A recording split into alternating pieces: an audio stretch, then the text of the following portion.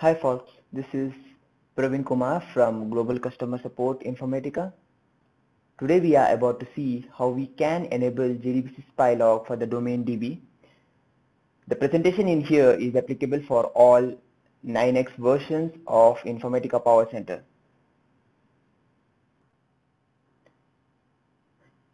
In this presentation, we'll go through the following agenda.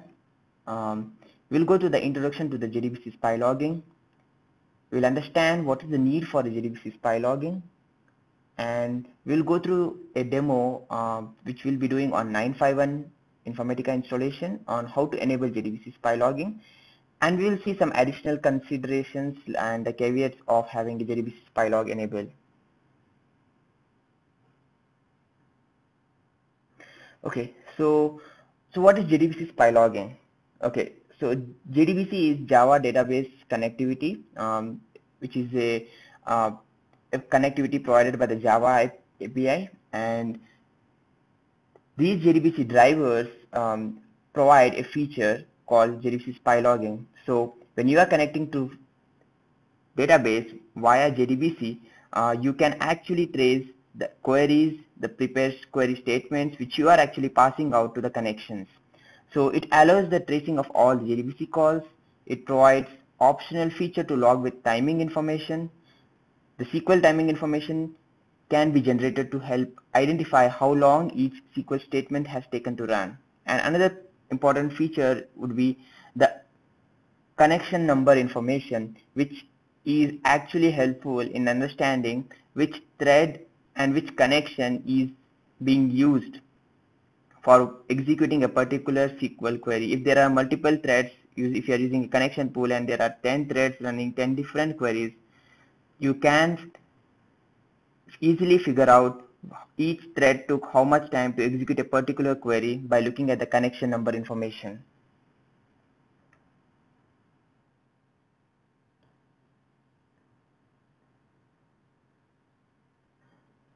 So what is the need for JDBC spy logging for the domain DB? So as you would be aware that Informatica connects to the domain database using JDBC drivers.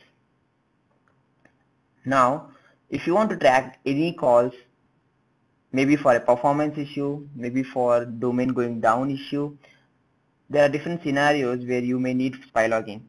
Here I am giving a simple use case wherein we are aware that by default Informatica pushes the heartbeat of the master gateway to the domain DB every 8 seconds, and this updation of this query about the heartbeat to the domain database has to complete within 8 into 4, that is 32 seconds. If the query does not execute within 32 seconds, then the master gateway thinks it is not able to connect to the domain database and gives up its master role, and thus bringing the domain down or need for a failover to the other gateway nodes. You will see the error cannot update the data for master gateway node within refresh interval time 32 seconds as the error message in the Catalina or in the node log. Okay, so where is the issue here? Is the issue that Informatica Java process has not triggered the query in time, or is it that the network or the DB which has taken time to return back the results back to Informatica Java process? Now, a spy log can help you isolate where is the issue. Is it Informatica which is not sending the query, or is it the Oracle or whatever the database and the network connectivity due to which there was a excessive time in getting the response of the execution results of the query.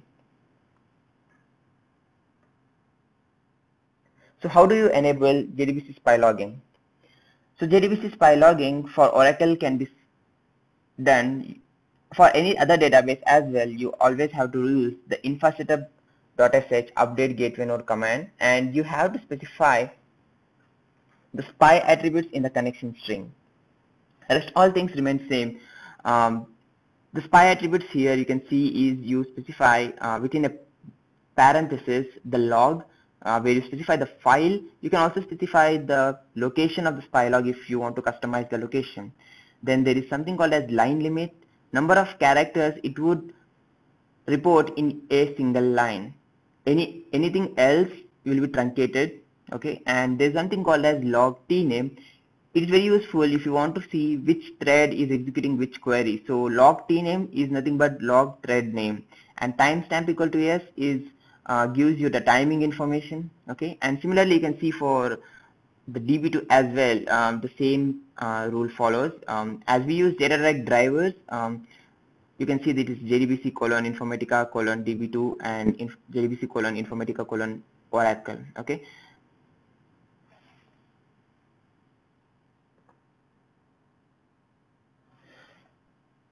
So coming to the demo part of it, to summarize or to give an overview of what all steps we have to do is we have to bring down the domain, and we need to take the backup of the node meta.xml which is present in the infahome/isp/config folder, and you need to run the update get your node as we saw in the previous slide, and we need to start up the service after the update get your node command successfully execution is over. And once the information which you wanted to trace in the spy log is captured, you don't need the spy log anymore in that case, or if the domain goes down and you have captured the crash scenario which you wanted to capture using the spy log. Once you are done with collecting the information, you can again run the update get your node without the spy attributes and then bring up the services, and you need to send the spy log to Informatica support for analysis. Okay, so let's have a look at the demo part of it. So currently I am on a Linux machine, and I am in the Infa home directory.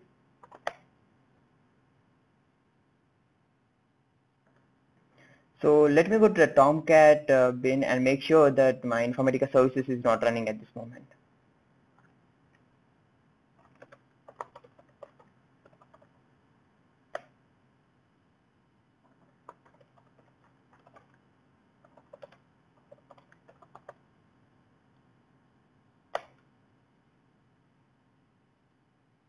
Okay, so looks like my node is not running right now. So let me go to the Infa home ISP bin folder and run the update get node command. I have already taken the node meta.xml backup. So let's run the Infa setup update get node command and update the domain metadata on the node meta.xml file. Okay, using this command.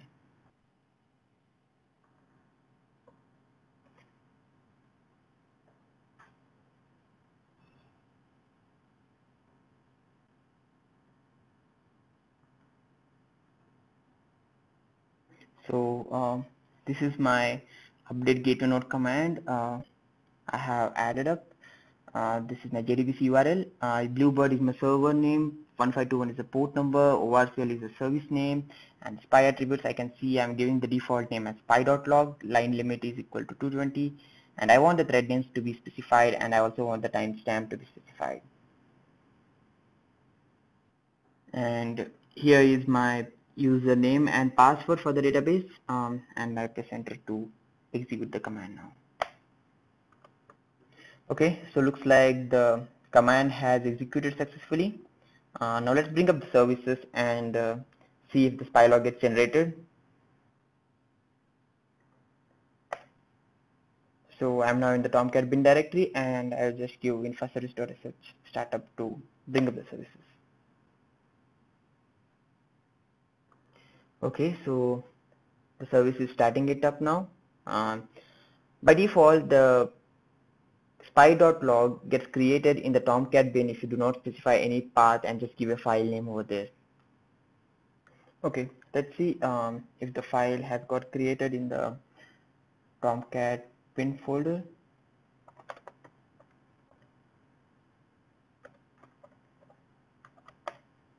Okay, so as you can see, the file has got created and it has immediately started writing a lot of data over here. Okay, so let's get back to this presentation for the next slides. Okay, so this is what we did in the previous demo part. Okay, now let's move back next.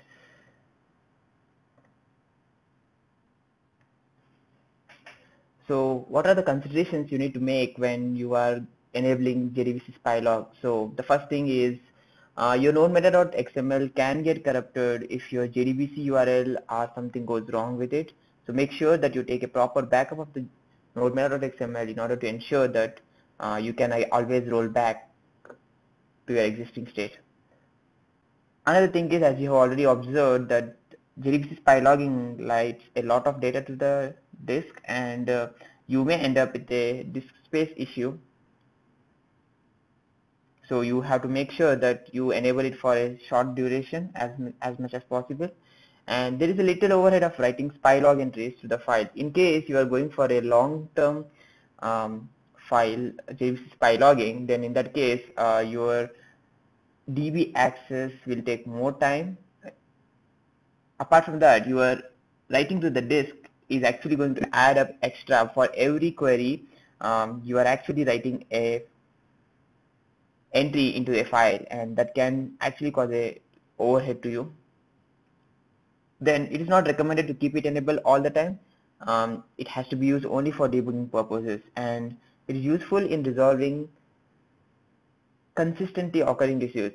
So that is, if you have an issue which is occurring once in a while, like say once in a month, we don't have a pattern in that case, so it is hard to maintain your spy logging for those many days. If you have enough disk space and you can take up the overhead of you because the issue is critical, then of course you can go with it, but otherwise it is not recommended to have it. So the next part is the references. You can refer these KB articles which have been given here, which discusses how to enable in command line, and also it discusses about what are the common errors which you make when you are enabling JDBC spy log. And of course, we would love to hear from you on support videos at informatica.com. You can tweet us with InfoSupport, and also you can check our YouTube channel, youtube.com/userinfosupport for other videos. Thank you.